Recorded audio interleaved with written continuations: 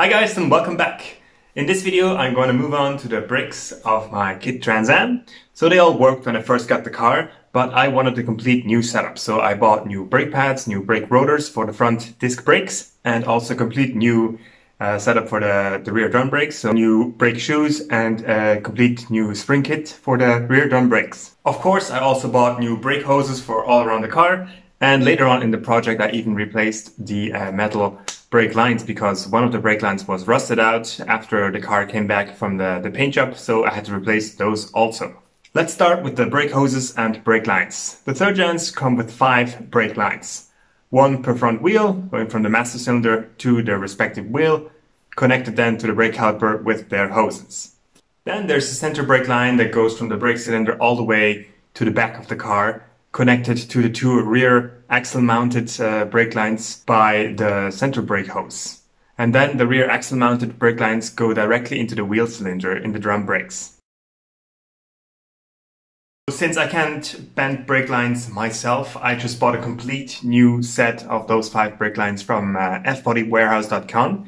So I bought them back in July 2019, and just recently checking on their website, they don't seem to be available, at least not on the website. So maybe if you call them or email them, they are still available, but you can also buy them on Hawks Motorsports. So once I got the complete set of 5 brake lines, I primed and painted them before I installed them. And the only thing I didn't replace is the middle one because it was in perfect condition on my car, and since it had been undercoated and painted over with the rest of the underbody, I didn't really see any sense in changing that one too. So I just changed the 2 front ones and the 2 back ones, and that was it. It's actually quite easy to do that. I mean, basically just follow the line from the master cylinder up to the end of them, and just have some water handy in a spray bottle just in case some leftover brake fluid comes out and could damage either your fingers, your skin, or any paint that the brake fluid might drop on. Now, why didn't I go the route of upgrading the entire braking systems? I mean, I did a stock restoration on that, which is fine. The brakes are good, but they're not really that good. I mean, come on, given the age of the car and the technology back then. But I actually would like to do a video on that subject a little bit later down the line when I go into the different upgrading possibilities of the braking system and the suspension, everything that goes with it. Let's start with the drum brakes. I had never worked on drum brakes ever in my life before, so it did take me a bit of time to figure things out, but it's actually not that difficult. Here is how I proceeded. Obviously, I had the car in jack stands and the handbrake released.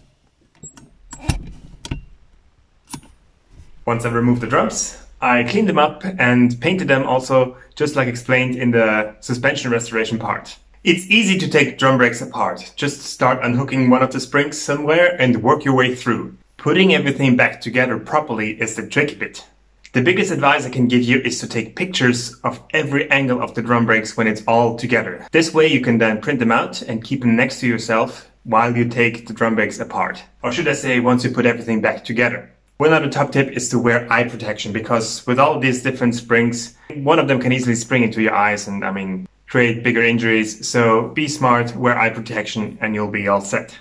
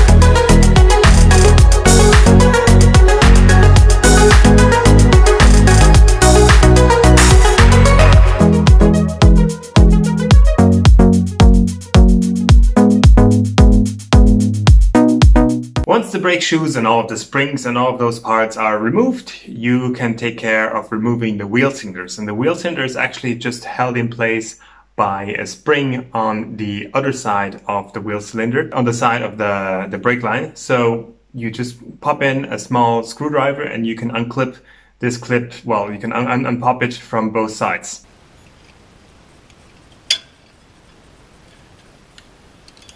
Now all you have to do is to unbolt the brake line from the wheel cylinder, and then you can remove the wheel cylinder and put the new one in and reconnect everything. Now the tricky part is to press the retaining clip back into the wheel cylinder. So in order to do that, to be able to press in and not to push the wheel cylinder back out, I actually used a nut, a ratchet nut that I placed between the new wheel cylinder and the hub of the wheel.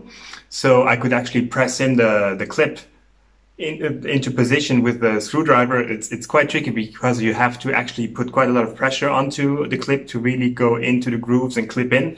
But if you lock the wheel cylinder in place with something like a ratchet nut that would just about fit in, you can block it, push in the clip, and you're done. As always, it took me a bit of time to figure it out on one side, and once I went onto the second wheel, it clipped in much faster. Even though I took pictures of the whole brake assembly before I took it apart, I made sure to lay all of the parts down on the floor as I took them off the axle, so I could have the exact idea of how they were put back together as I prepared the new parts next to the old parts and made sure that that I had all the parts and that I would be putting it back together in the same order.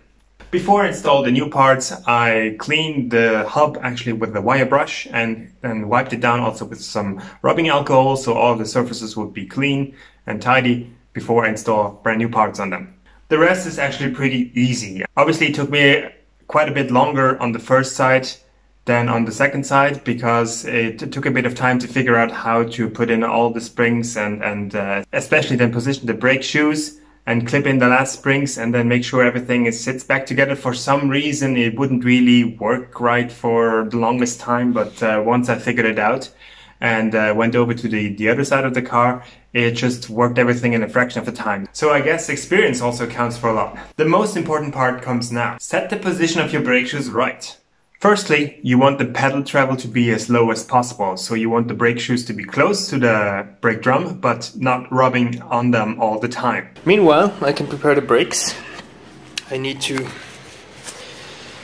set the distance of those brake shoes correctly. I'm going to put the car in neutral and then turn the drum on the brakes. And the way you have to set it up is to be able to turn the wheel, to turn the drum, and those shoes shouldn't touch the drum, but just be close, very close to the touching point. So when you actually hit the brakes, you don't have to push too hard. It just needs to be very close to the drum, so you have the shortest possible pedal travel.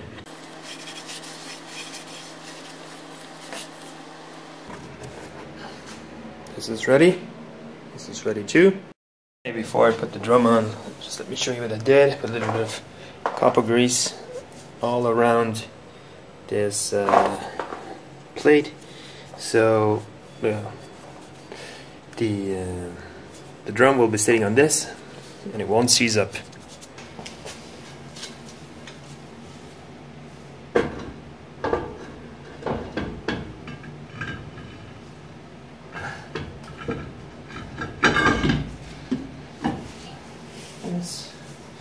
Secondly, as the brake pads on the brake shoes wear, there is the adjuster pin on the bottom of the brakes that will actually adjust for the wear of the pads. But for that to work, you must use the handbrake, the emergency brake, regularly, because that will only be activated by using the handbrake. If you never use the e-brake, the emergency brake or handbrake, over time, as you use the car and brake, the brake pads at some point will not reach the drums.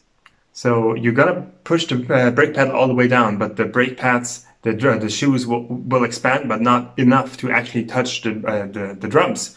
Therefore, the rear brakes won't be of any effect at all, and neither will the handbrake. If you at some point just pull the handbrake once and park the car, and maybe even, I mean, if it's in P, it's fine, The gearbox, the transmission will still stop the car, but the brakes, the handbrake itself, won't have any effect anymore. So if you want your rear brakes to work, be it the pedal brake or the emergency brake, you need to use the emergency brake regularly, because the emergency brake is what activates the pin on the bottom of the brake, which will expand over time to adjust for the wear of the brake pads, thus always keeping them in the same position towards the brake drums. And when you press the brake pedal, there will be some actual friction on the brake drums.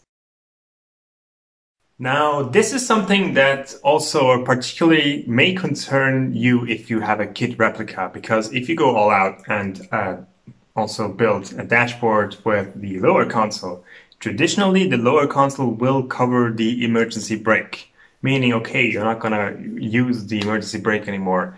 You think, no big deal, you just put the car into park and that's it, it's locked. Yes, but then over time, as I just mentioned, you will lose the effect of the rear brakes. That may or may not be a problem for you. I mean, if it's mainly a show car, who cares? The front brakes are doing the most of the work anyways. And if you're not going to drive it much and just load it up to a trailer and down from the trailer onto the show, fine. But if you are using also the car maybe as a weekend driver, you may be looking into a solution where you can still access the emergency brake or relocate the emergency brake somewhere else where you can pull that one. Let's move on to the front brakes.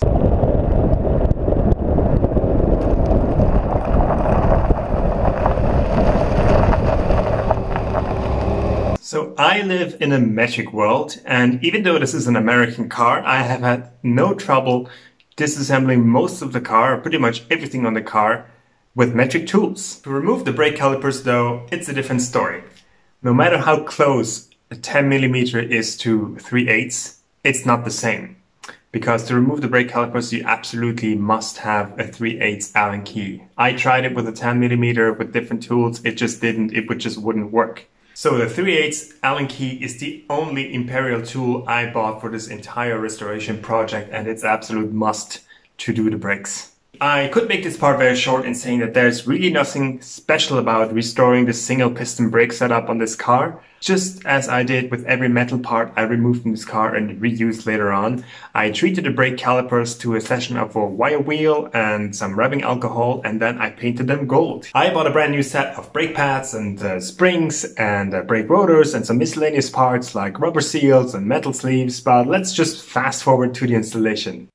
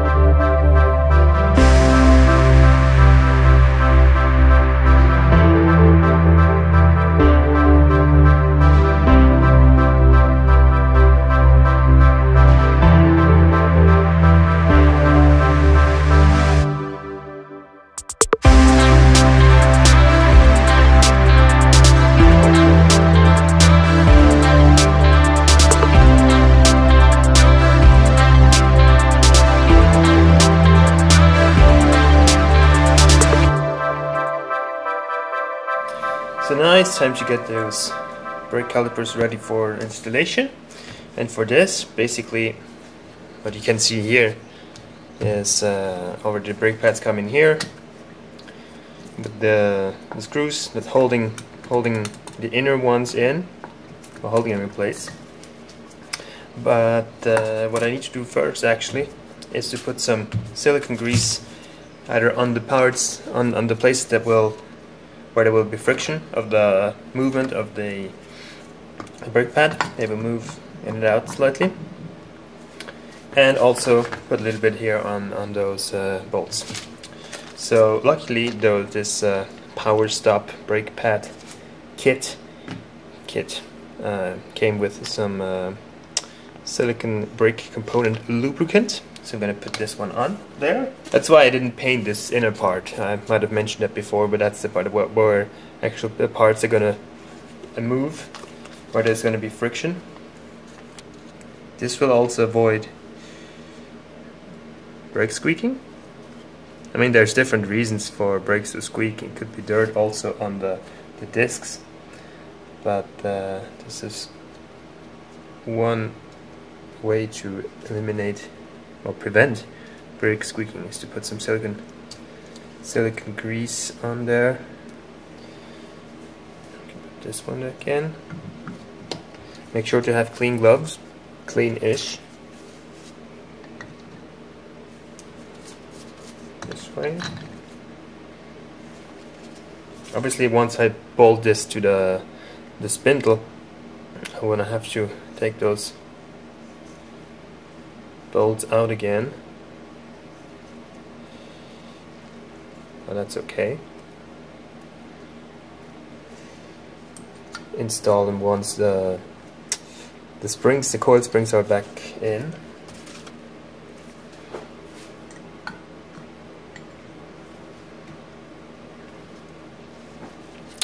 Yep, gonna do the second one.